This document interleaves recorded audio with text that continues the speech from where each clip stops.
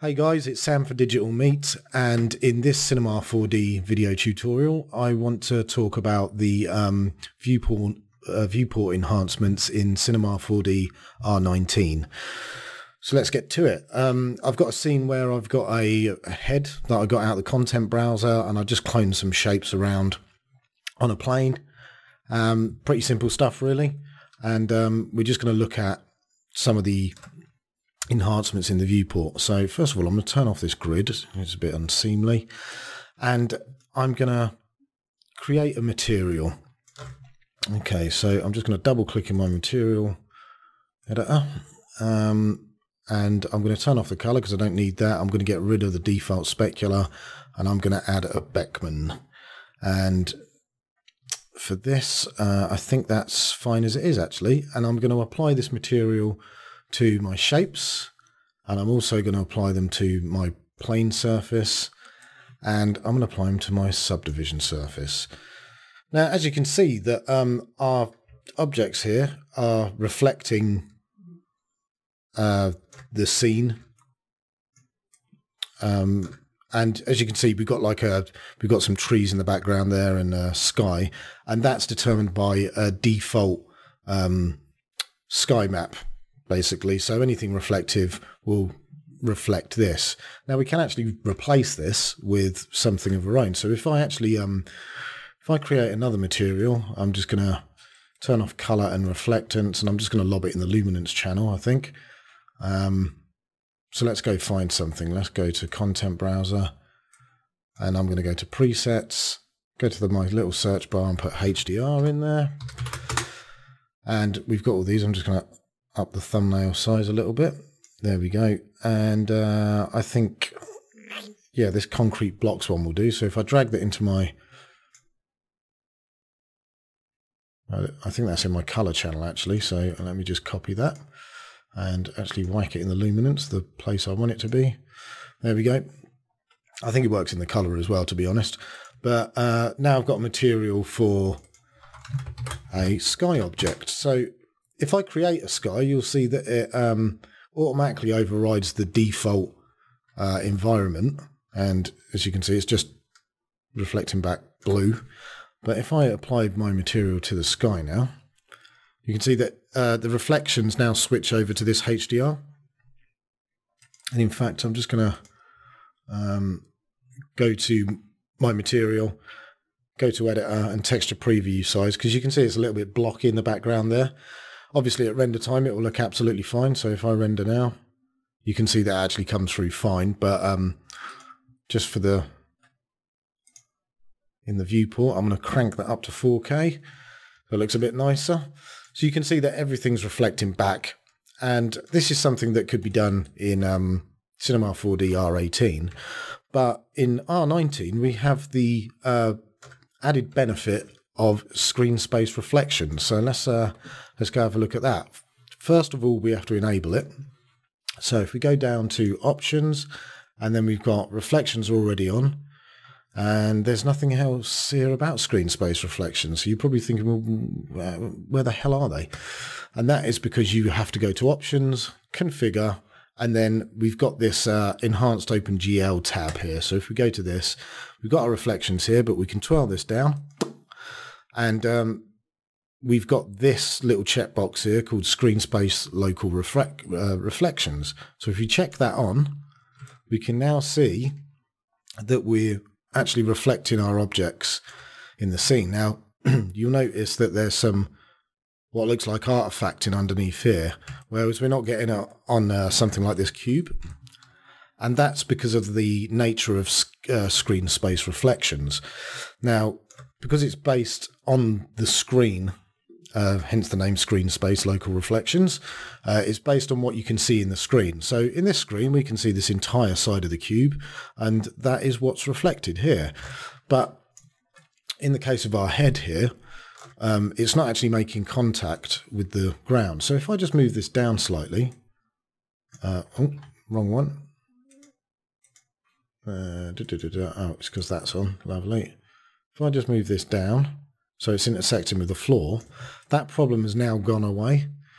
And it's because because it's screen space, it's saying, look, I can see this portion of the bust, the head here, so that's what I'm going to reflect. But if you see here, it should be reflecting what's underneath this, but it can't do that because it's not on screen, and that is the reason that you'll get that. But it's a good approximation of screen space local reflections, and obviously this isn't very subtle because we've got a hyper reflective material. I mean, it's basically a mirror. So let's make some materials that are a little bit more complementary to what we've got here in the scene. So I'm going to create a new material, and I'm just going to color it, you guessed it, red. I'm going to go to the reflectance and remove the red, the specular, and I'm going to add a Beckman or a GGX will be fine, and I'm also going to add a layer for now. So let's make this a dielectric, like some kind of a plastic, and I'll leave it at that for now. Let's whack that on the head. So now we've got this. It's a little bit more subtle. We can do the same thing for our floor, so I'm going to copy this, and I'm going to give this, I don't know, let's make this a darker colour. Let's make it like a midnight blue or something. Okay, so we've got a nice dark colour there. Let's get that on our floor. And again, you can still see that we've got some slight artifact in there, but maybe actually if we increase the blueness a little bit and just lighten it up, there we go, something like that maybe.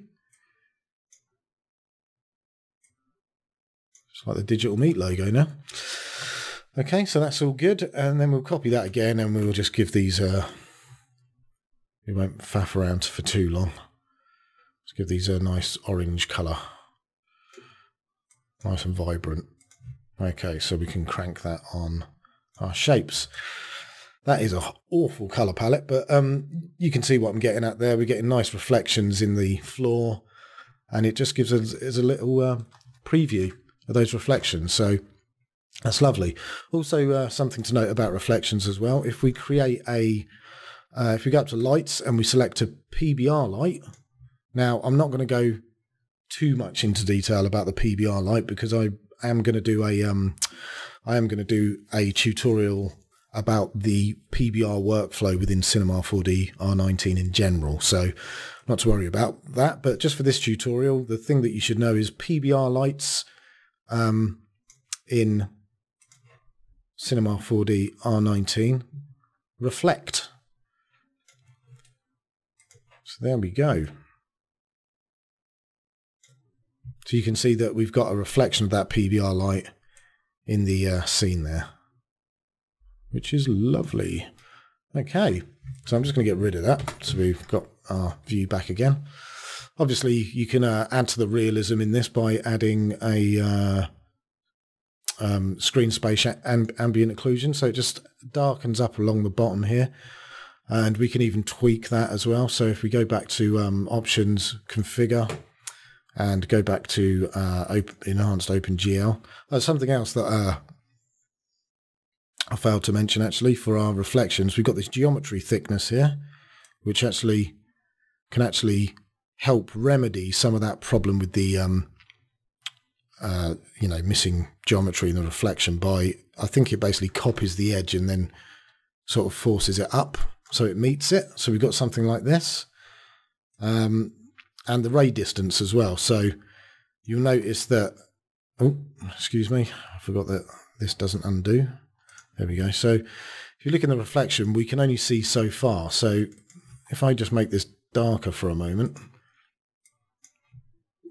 like this, you can see that, you know, the head starts to drift off here. And if we go back to this and increase our ray distance, it'll actually draw it further. So you can see more of the head in there.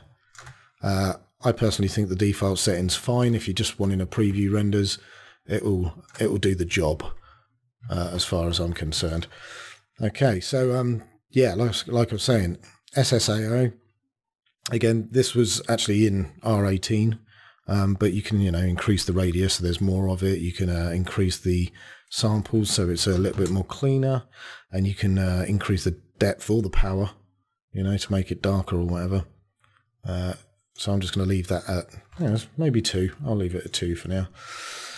Okay, so it all adds to the realism or of the scene, really. Okay, on to the next thing, which is the depth of field. And this one's absolutely brilliant as well.